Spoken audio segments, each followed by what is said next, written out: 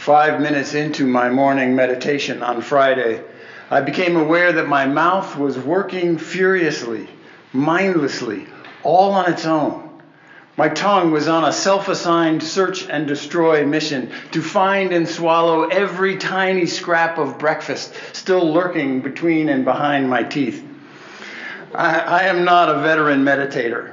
Thoughts pass through like Oregon Trail wagons, some full of manure, some gold.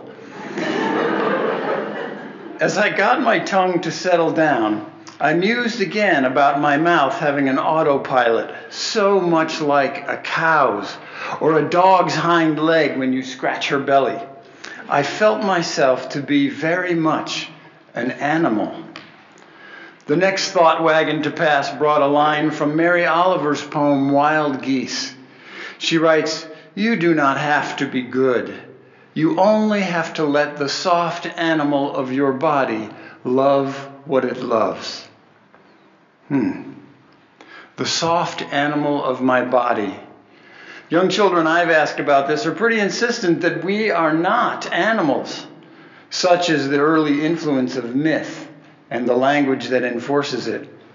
Of course, scientists have known for a long time that we are animals, not only by biological definition, but also by direct kinship. 82% of my genes are traceable to my cousin, your pet dog.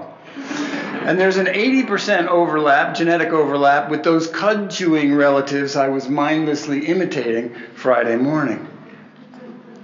The stories we tell ourselves profoundly affect our outlook.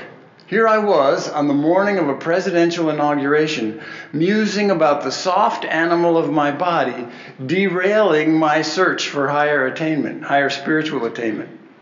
My next thought came like a proverbial revelation from God.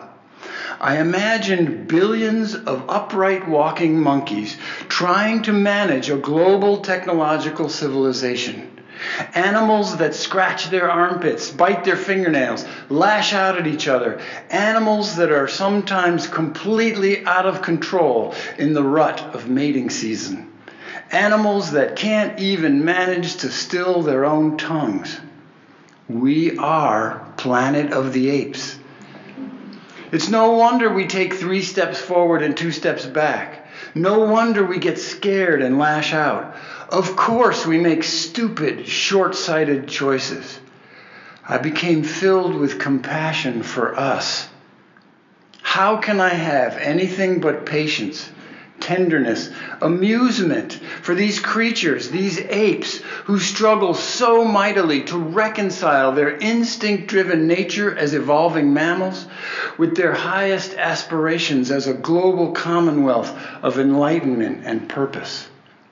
We get impatient with ourselves and each other because the story, the myth we tell ourselves is that we are civilized human beings, so we should know better. We should do a better job thinking ahead 7 generations. We should use evidence-based reasoning, should care more about this or that, should. As my older brother is fond of telling me, JD, you always talk about what should be, and I'm telling you what is. Sitting in that chair Friday morning, thinking about chimpanzees driving trains and sitting at computer desks, all my political anxieties and frustrations melted away. We are the rats that sign weapons control treaties. We are the millions of monkeys banging away on keyboards that actually created the complete works of Shakespeare and Wikipedia and Mary Oliver's poem. We are the squid that go into space, the hyenas that care for the helpless, the vulnerable, the homeless. We are the ants that vote.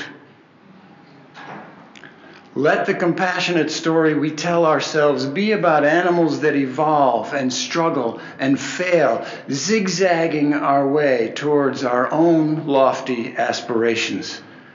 We are animals with soft animal bodies and some really hard animal instincts. Of course we do embarrassing things in public, but we're doing pretty darn well, considering.